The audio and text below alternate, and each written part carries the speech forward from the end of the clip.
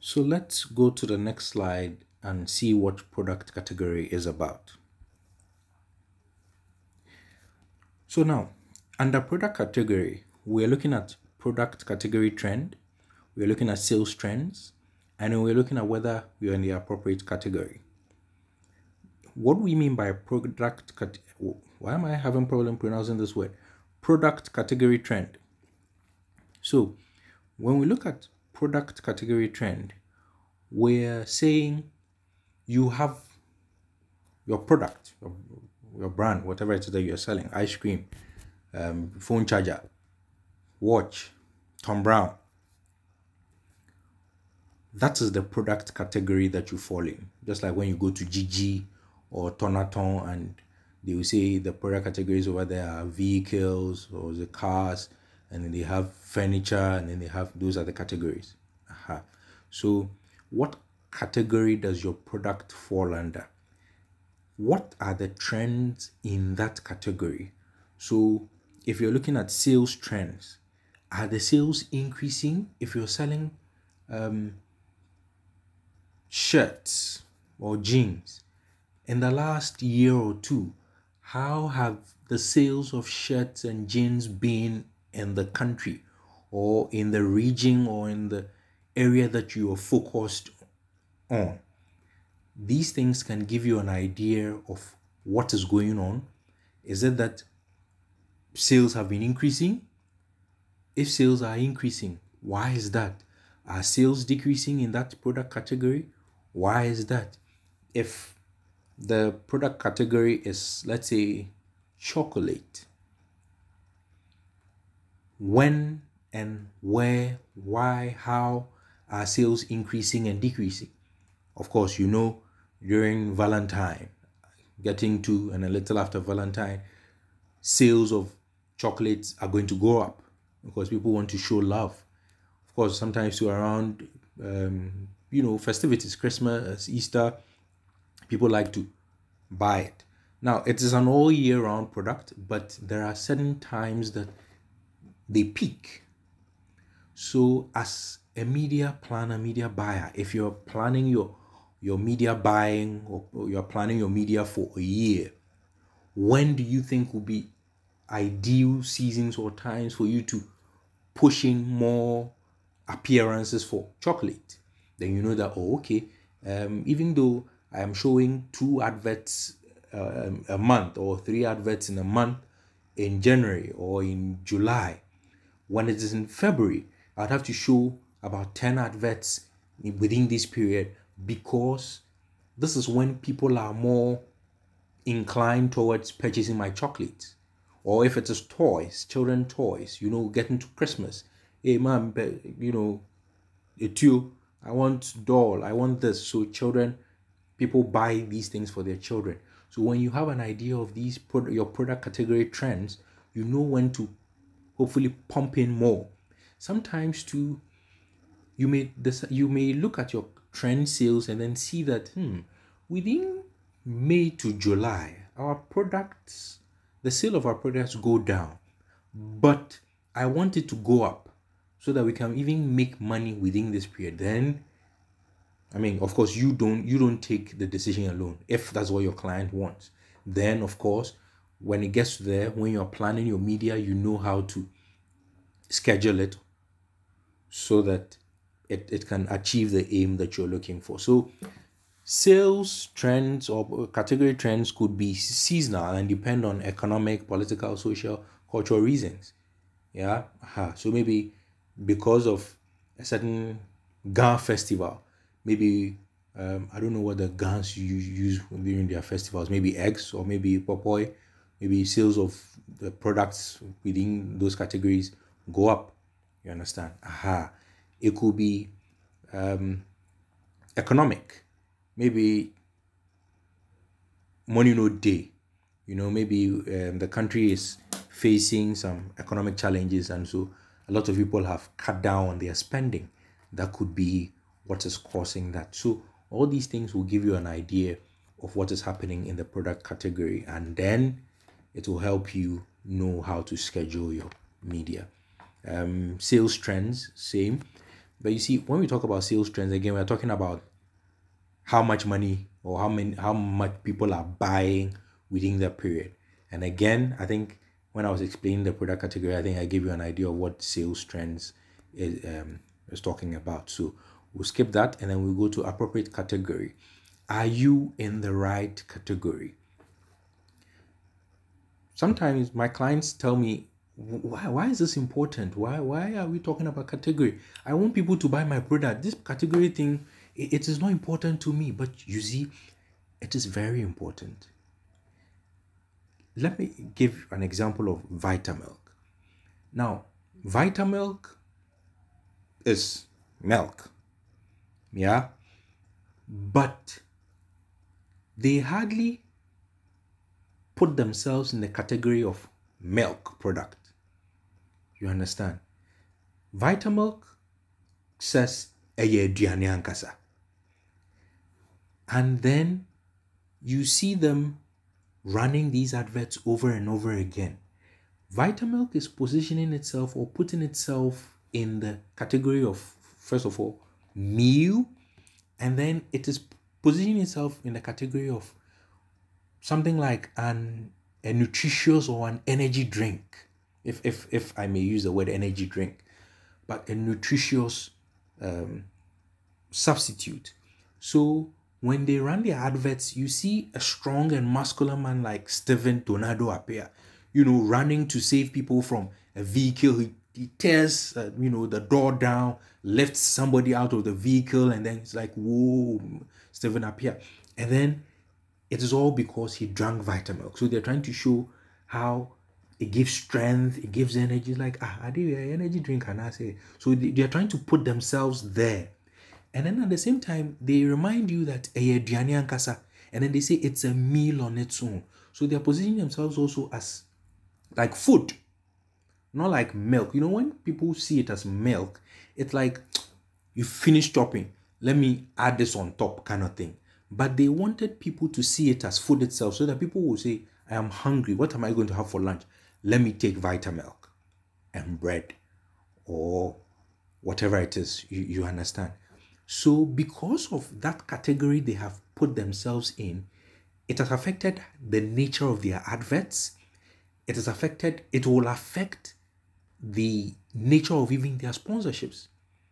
So it is likely if they are having this, maybe I hardly watch this Mr. Ghana thing that they do, but they are likely to sponsor those kind of programs so that if people see people lifting weights and then they see Vitamilk as a sponsor, their minds go to, if I need strength, if I need energy, if I'm feeling tired at work, you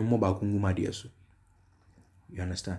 Sometimes choosing not even sometimes, all the time, choosing the appropriate category for your product can even change your fortunes. When I say your fortunes, I mean how people patronize it. So take, for instance, Graphic and Times. I'm not talking about the newspapers, Graphic and Times. I'm talking about the other photo you see there, a Bronin Cartier. The technical name we give to it is Graphic and Times. I don't know, probably it's because it used to be wrapped in newspapers, and that's probably why they called it Graphic and Times. Probably, if you know the reason it is called Graphic and Times, I would love if you could give me a heads up. So let's take Graphic and Times. Now, Graphic and Times, people take it as, snack. It's a snack. But did you know that in the past, long time ago, our elders used it as like mouth freshener? So imagine a polygamous family, and the man is married to about 3 women, and he's going to this woman's hut today to copulate. He pours some Graphic and Times into his hands. He starts chewing. You realize after chewing Graphic and Times, your mouth starts smelling nice. It has this nice aroma. So they were using it as mouth freshener. Before you go enter the hut for copulation, you chew Graphic and Times for your mouth to smell sweet, so that when you are kissing and stuff, it doesn't put people off. So imagine a company branding, selling graphic and times. And rather than just presenting itself as a snack, it also presents itself as something like a mouth freshener. So they, in the running of the adverts, they show somebody in the office chewing graphic and times after eating fufu and light soup, apapon, because it will enter your nose and everything. You chew graphic and times, and then your boss will call you, hey, what are you doing? Come and do a presentation. And then even whilst you're doing the presentation, like, you're smelling good, because graphic and times. So when people see it as such, now remember, the category of the product now has moved from just snacks to a mouth freshener. So more and more people will buy it and put it in their bags just in case they're in the office or they're meeting someone and they don't want to chew gum. Sometimes after eating food, if you chew gum, sometimes you get hungry again because of the way gum works. The saliva creating, when you chew gum, your mouth feels, because of the up and down movement, you are masticating. So it produces saliva. Your stomach produces more, I think, hydrochloric acid, so that the food that is coming will be digested. Meanwhile, no food is coming. So what happens is you get hungry again quickly. So maybe you don't want to chew gum, and then graphic and times is there, and then you chew. So you see how by changing the category or adding some other product categories to where your product fits in, you can increase your sales. So by changing product category, you can also affect how or which media you may decide to run your advertisements in. Now, again, looking at our competition, brand trends, we have already looked at product category.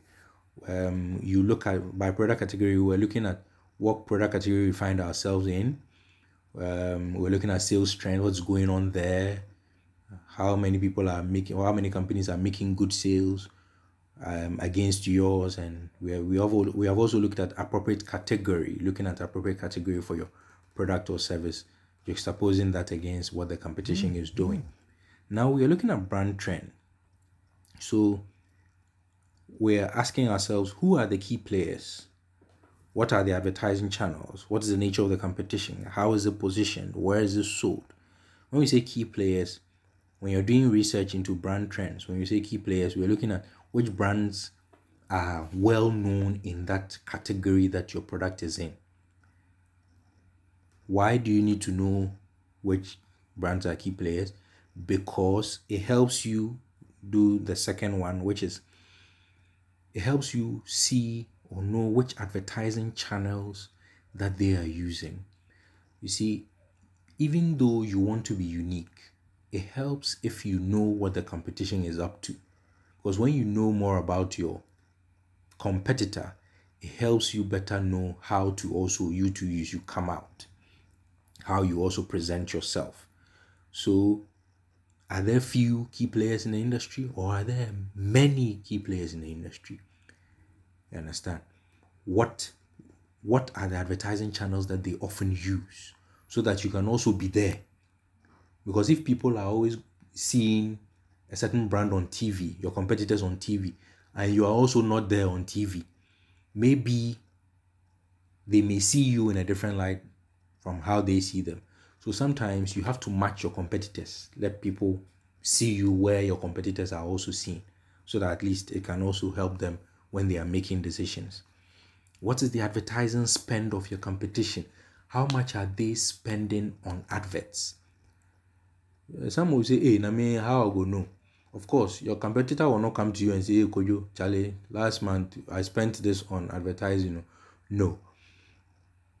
Even if the person is your brother, chances are if your brother knows you're a competitor or your sister knows you're a competitor, the person may not give you information because we'll be going to company. So what you can do is you observe, you monitor, and that is why there is another job opportunity for you as advertisers in the area of monitoring, research and monitoring, because a lot of these companies would love to have data on what their competitors are doing, and they don't have the time, they don't have the resources to conduct such research. So you can set up a company, and what you do is you do research on all brands in a certain product category, and then when these brands are looking for that data, you sell it to them. So how do you know what they are spending if they are not telling you? You may not know what how much Nestle is spending on adverts in a quarter, but you can let somebody or a company do media monitoring for you, so they see, okay, they have 4 adverts on Joy FM, they have 2 TV adverts on CTTV, they monitor these media houses, and then they give feedback on where they have your adverts. Of course, how much they charge, these media houses charge, that one is no secret.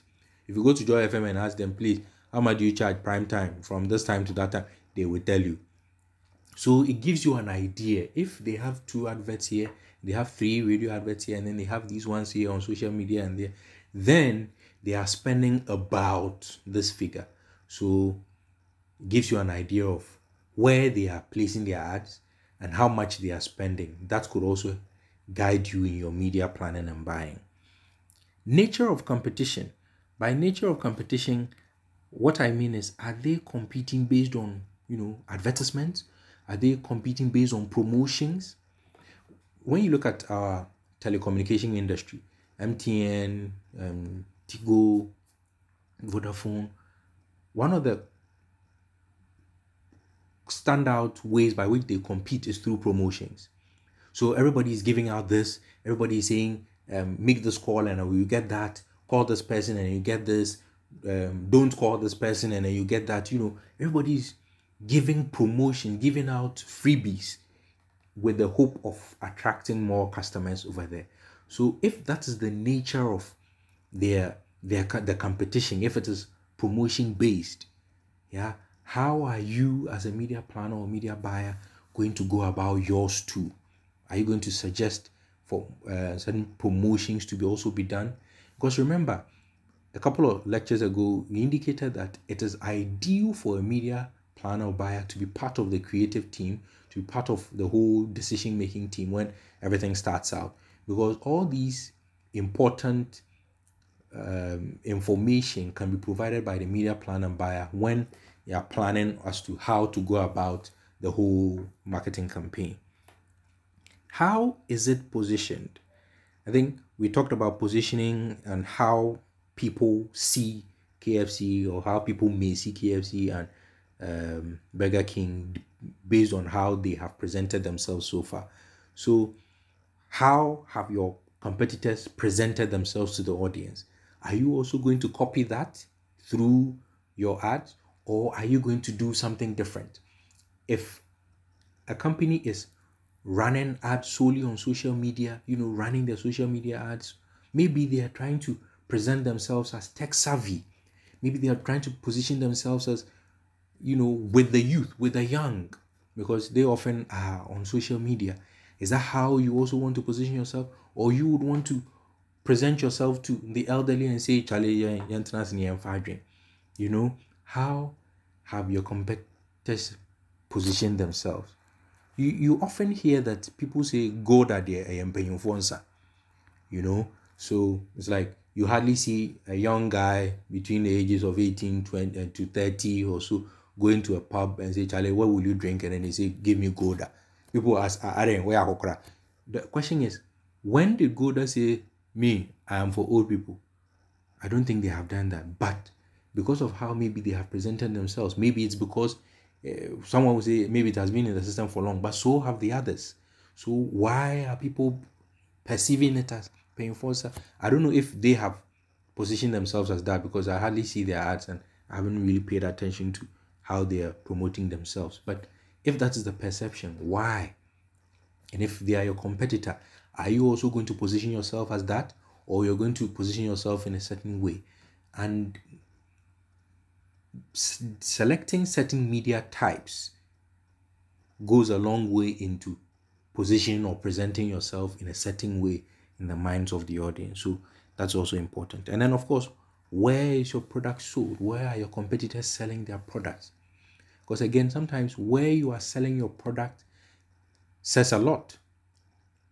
If you are looking for a certain kind of fruit to buy and you only see it at, let's say, Accra Mall or Maxmart, or certain shops, the perception you give to the product is, hey Charlie, this one there is high time kind of product where you don't find it in ragamuffin places.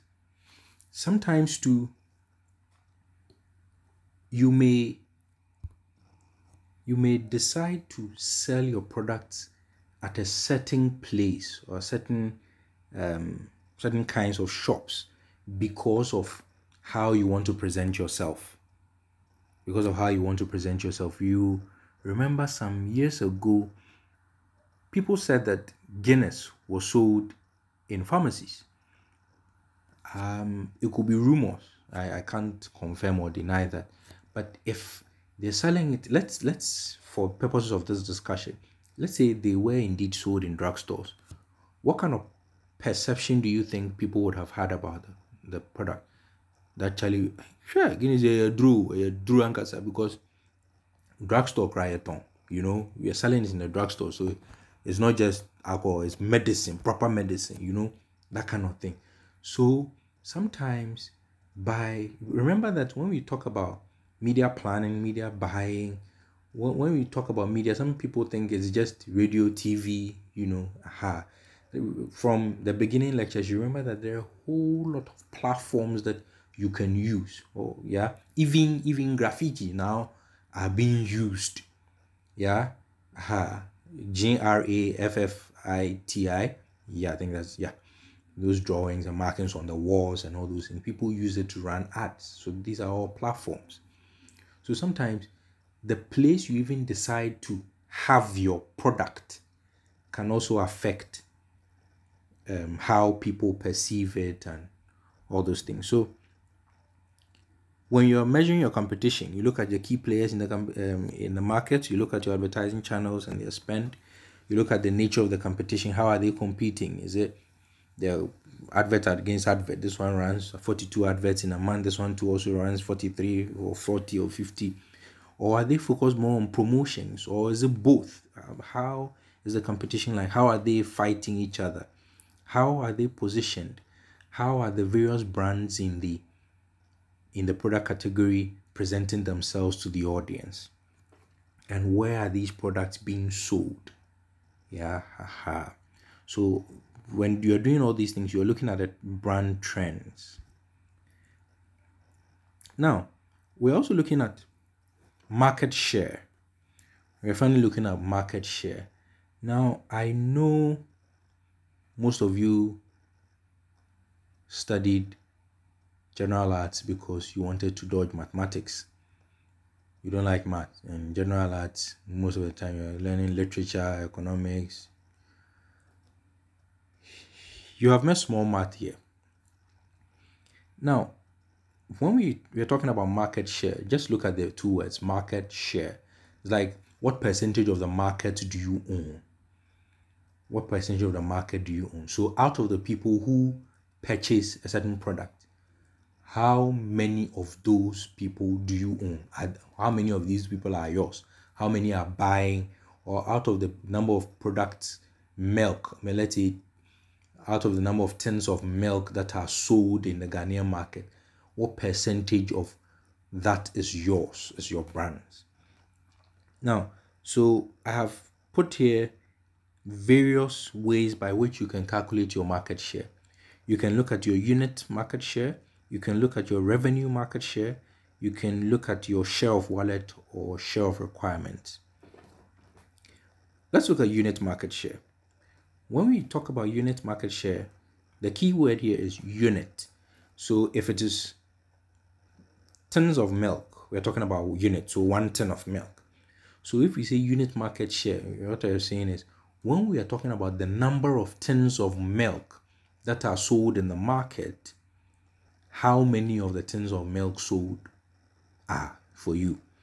So to calculate that, what you'd have to find out is The units sold over total market units sold multiplied by 100. So when you say units sold, I'm talking about your units sold. Yeah. So if you are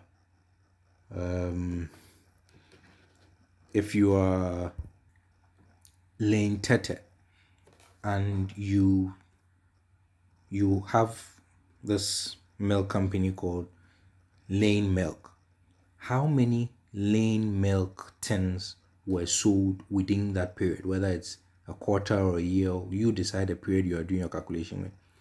So how many tins of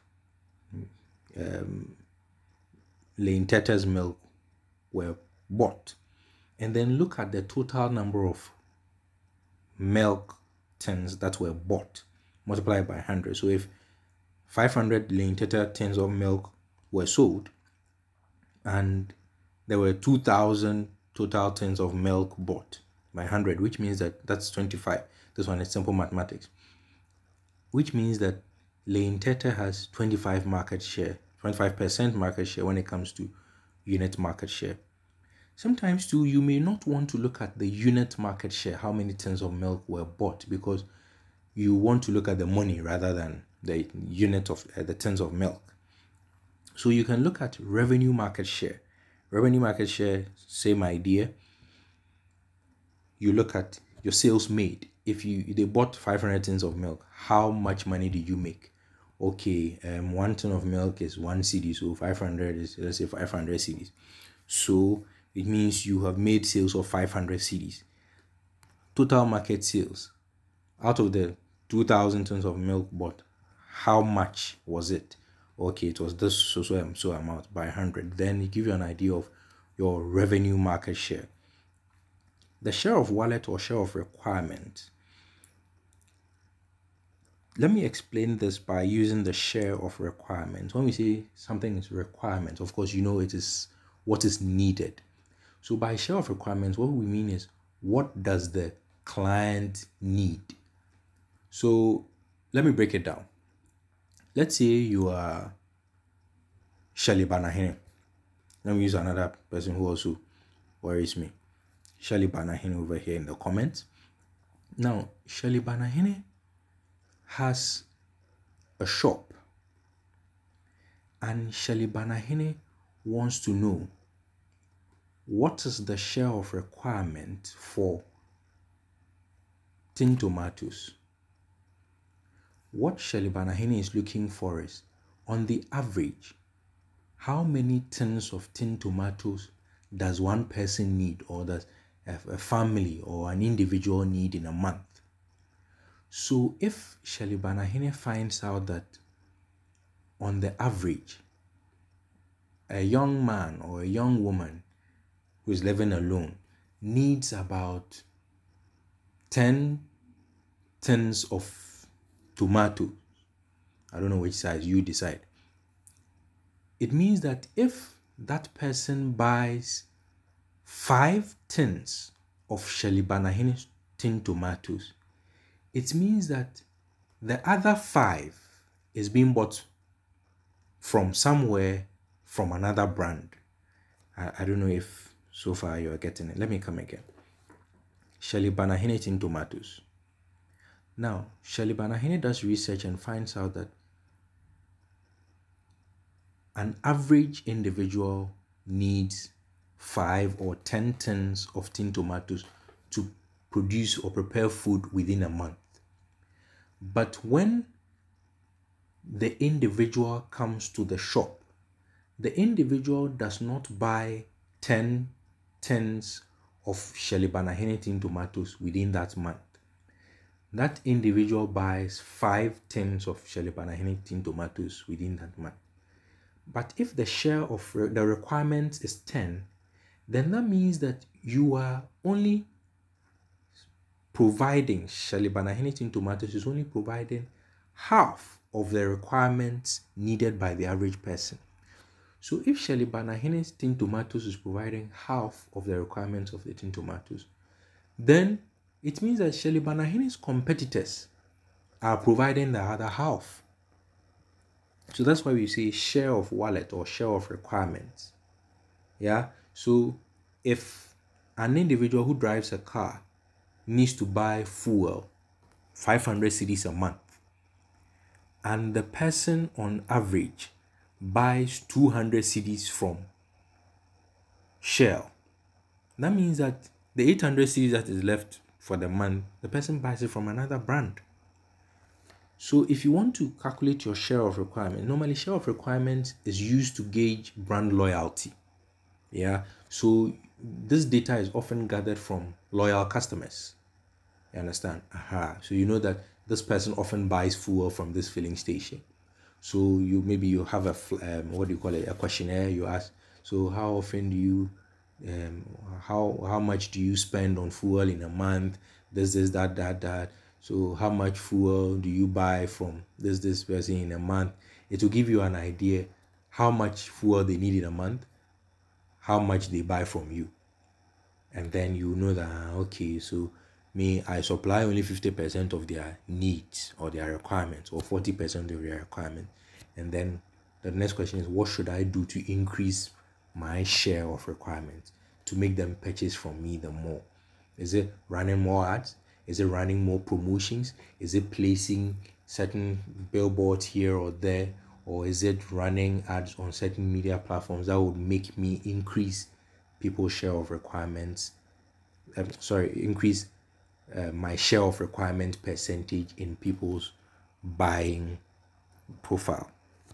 I hope that is clear. So when it comes to market share, that's basically what it is: unit market share, revenue market share, and share of wallet or share of requirements. So those are the market share information that I would need you to pay attention to. There are a lot, but these are the three that I want you to pay attention to. One would ask, why am I even interested in market share? If you do not know what percentage of the market you hold, you may not have a good idea of how vigorous your campaign should be, or how silent or gentle it should be. So the more you know about the market share, whether unit market share, revenue market share, or share of requirement, to give you an idea of how strong your presence should be before the people. I hope that is clear. So in summary, we have looked today at the marketplace. We have looked at the importance of who we are as a brand, finding out more about our brand, the competition, our brand, what we have been doing in the past, our success stories, how has it been positioned in the past. We have also looked at why it's important to look at our competition. And in looking at our competition, we have identified the product category, brand trends, and market share are three key areas that we should be looking at. And the product category, we have decided to look at the trends of product category. What's happening there? Is the sales increasing, decreasing?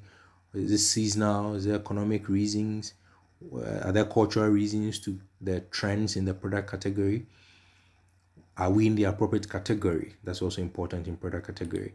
We have also looked at brand trends. Who are the key players? What are the advertising channels they are using? How much are they spending?